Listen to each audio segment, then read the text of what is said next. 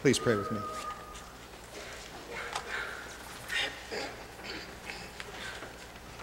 Almighty Father in heaven, you are our loving, merciful God. You have taught us the way in your holy word and of your commandments. And so we beg of you now that you would pour out your grace into our own hearts.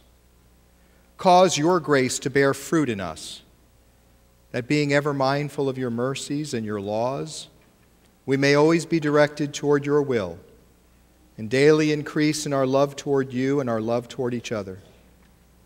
Help us resist all evil and help us to live godly lives in your name.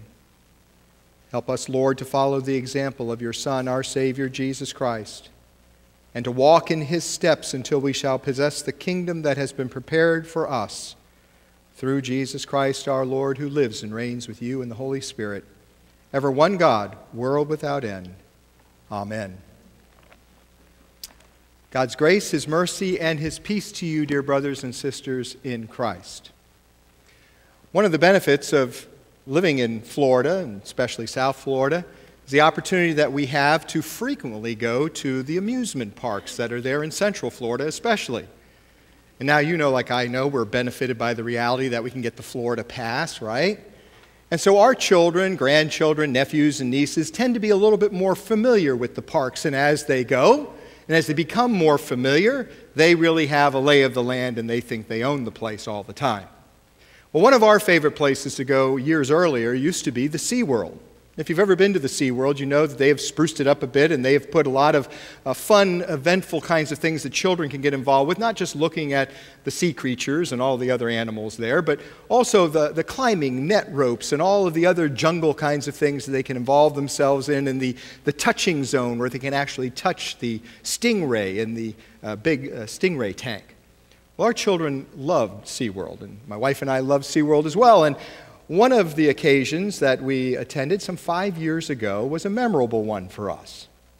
It was such that, as you know, get a little bit hungry. The kids are making their way, enjoying the whole park and enjoying what we're doing. It's coming around lunchtime. And so we look and say, well, you know, it's nice that they have seen these people in these amusement parks, these theme parks, the needs of parents, and they provide these wonderful family bathrooms. Not just men and women, but family bathrooms. You know, it's kind of nice. Go in there and set up and do whatever you need to do. Well, it was getting close to lunchtime, and Ginger said to me, well, I'm going to take Thomas first, and we're going to go there to the family restroom, and then we'll come on back out. And so I said, fine, and she went, and I took Nina and James, and Daniel Mark was only a year old at that time, in the stroller still.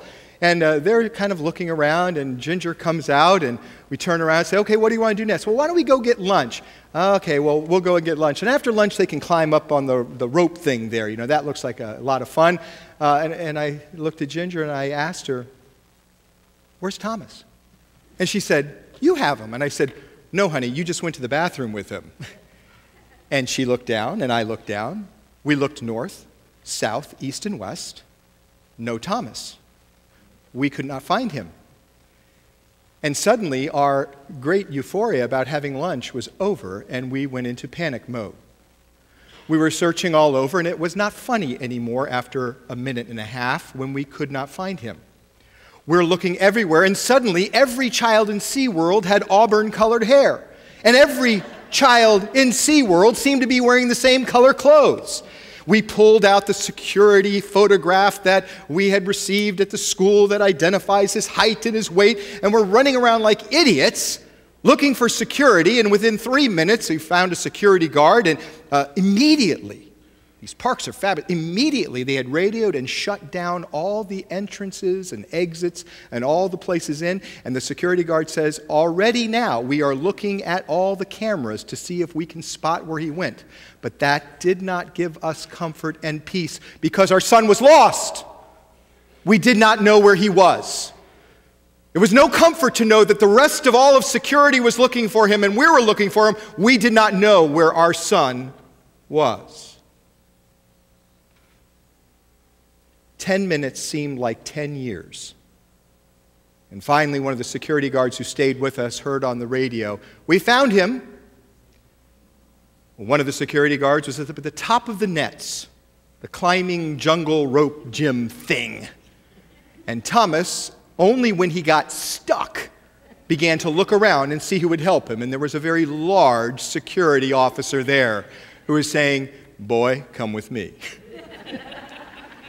And so he brought Thomas down, and Thomas had a big smile on his face, and he was talking about climbing up on the rope thing and did not even notice the tears streaming down the face of his parents.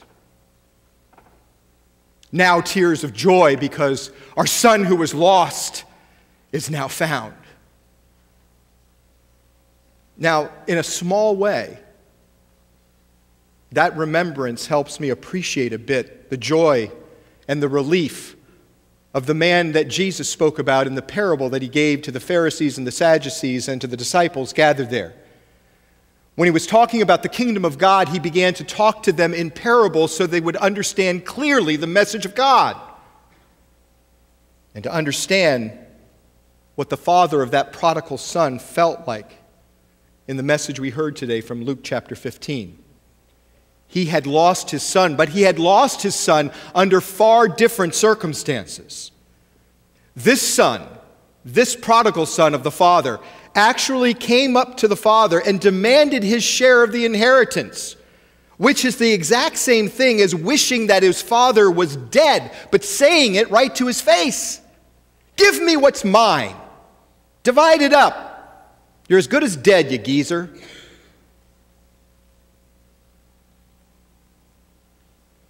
And so what did the son do? His father divided up the inheritance to both sons. The son sold it all, and then he left. He didn't tell his father where he was going. He just left. And the father probably wondered at that very moment, will I ever see my son again? No matter how bad their relationship evidently was, the father was sick, heartbroken. Heartbroken. And so it seems every day, according to the text of Scripture, as we read this account in the Synoptic Gospels, that this father was looking every day for his son. Every day he would look out his window, look past everything in the beautiful village, look far down the road for his son. Nothing else now in life really mattered. Only one thought. Would this be the day? Would today be the day? Until one day it happened. One day it happened. There was his son. There he was, coming down the road. And at that moment, seeing his son, nothing else mattered to the father. He runs down the stairs out of his house. He runs through the roads of the village, and he grabs hold of his son. He hugs him, and he kisses him, and there are tears of joy pouring down his face as he embraces his son who was lost, and now who is found. He didn't care about the inheritance. He didn't care about the wasted money. He didn't care about the insults that he received face to face with this disrespectful boy. Nothing else mattered to him, only that he found his son again. He was dead, and now he is alive. And now he doesn't even care that the rest of the villagers in the town see him with his robes hiked up, his legs showing, as he's running through the village to hug his son, which would be considered a great dishonor and a shameful thing for the master of the house to do. He doesn't care that the rest of the village thinks that his son is a really ne'er-do-well, no good, and doesn't deserve this welcome home from the father. He doesn't care. He doesn't even care about the fact that his son wasted the entire inheritance and comes now back to him barefoot in rags. In a small way, it was like that for me at SeaWorld. I did not care what other people thought of me as I frantically pushed through the crowd, pointing out the picture. This is my son. Have you seen him? I didn't care. I didn't care that people thought that I was a terrible dad for losing my son. All I cared about was finding Thomas. I didn't care. The only thing that mattered was the joy of finding my son who was lost. And that, my friends, is the picture of your Savior. God in Jesus Christ, come to you to find his sons and his daughters. God in Jesus Christ, reconciling us and not counting our sins against us. God in Jesus Christ, coming to us, seeking to save the lost. For while we were yet sinners, Christ came for us, the Scriptures declare. While we were still a long way off, God came from heaven to find us, to rescue us, and to give himself for us. He allows himself to be publicly shamed. He allows himself to be mistreated, insults hurled at him, and to be hung on the cross as a criminal. Costly love. But he doesn't care. He can't not do this. And he does not hide his love. No, the Father running through the village, he wants everyone there to see it. He wants everyone to know. And he wants everyone to know that when he finds his son, it's time to celebrate. But not alone. The Father in the parable that Jesus gives throws a great banquet feast. Jesus celebrates with all of us he finds. Jesus celebrates with the angels of God that the Scriptures declare to us. The angels of God in heaven rejoice over one sinner who repents. And it can be no other way. Such is the love of your heavenly Father for you. His love for you. And he accepts us back only on his terms. Did you notice that? Did you notice that in the parable when we read the parable? Maybe it's so familiar that we skip over it. The prodigal son thinks that he's got it figured out. The boy thinks he's figured it all out. After he has wasted all of his inheritance, he thinks he's now going to fix it. He's going to now fix the problem by getting a job. And when that doesn't work out, and he runs out of other options, he decides to go back to his father. But now he goes back to his father with his own plan. He's going to make up for what he did. He wants to restore the family name, and he wants to restore the family honor. And so he decides to go back on his terms. And he decides to go back and ask his father to take him back, to give him a job as one of the hired servants. That way, he can earn his living and at the same time save up some of the money there to settle the accounts with his father and pay him back. And so he goes back with that plan in mind. He will make himself worthy. And so many times, that is exactly what we think. It's what we think. That somehow we will make ourselves worthy of God's forgiveness. I'm going to try harder. I'm going to repent more. I'm going to rededicate myself to the Lord Jesus Christ. I will. But you can't fix a broken heart like a broken window. A new sheet of glass and the broken window is something of the past. Not so with a broken heart. And so the Father doesn't accept us back on our terms or according to our plan, as if we can fix or solve the problem of our sin and the sin that we've caused that has messed everything up. To think that only cheapens the reality of the pain that we have caused with our sin. No, the Father only accepts us on his terms. But what then? Are his terms?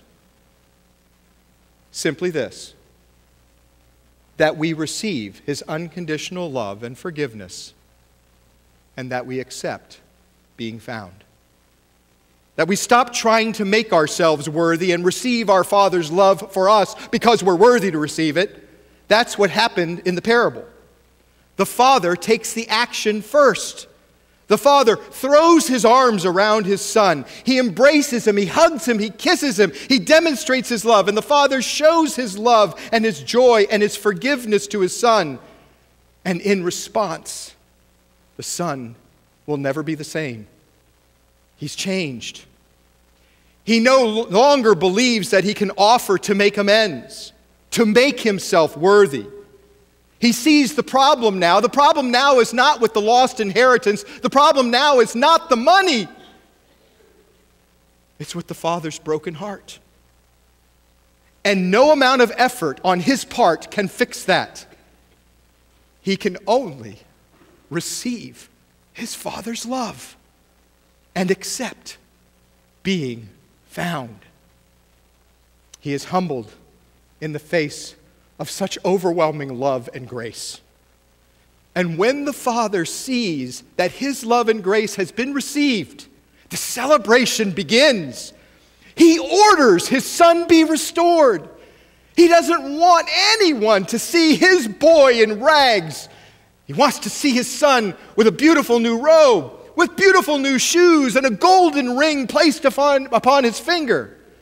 Killing the fattened calf would feed over 200 people. Such is the joy of the Father. He wants everyone in the town to celebrate with him. His Son who was lost is now found. And so Jesus goes and he eats with the tax collectors, with the prostitutes, with the sinners. He rejoices in finding them. He has to rejoice. That's why he came from heaven, to find and embrace his lost sons and his lost daughters and overwhelm them with his love. And when they repent and they receive his love and his forgiveness, he celebrates. But because of this very fact, this foolish love, this foolish self-sacrifice, this foolishness of the cross, as the Scriptures declares it, the Pharisees and the Sadducees, they that know the Scriptures, begin to harumph. They begin to grumble, complain.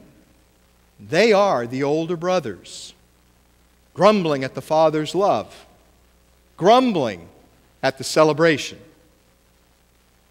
But note in the Scriptures that the Father does not get angry with the older son.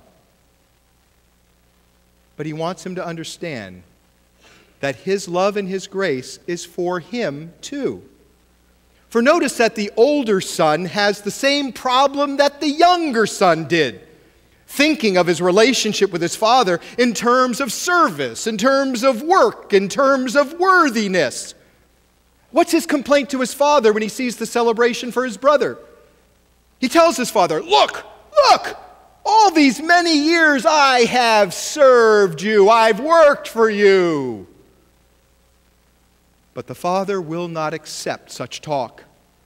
The Father will not accept this. He will not accept his younger son or his older son on the basis of their service, on the basis of their work, or on the basis of what they think is their worthiness.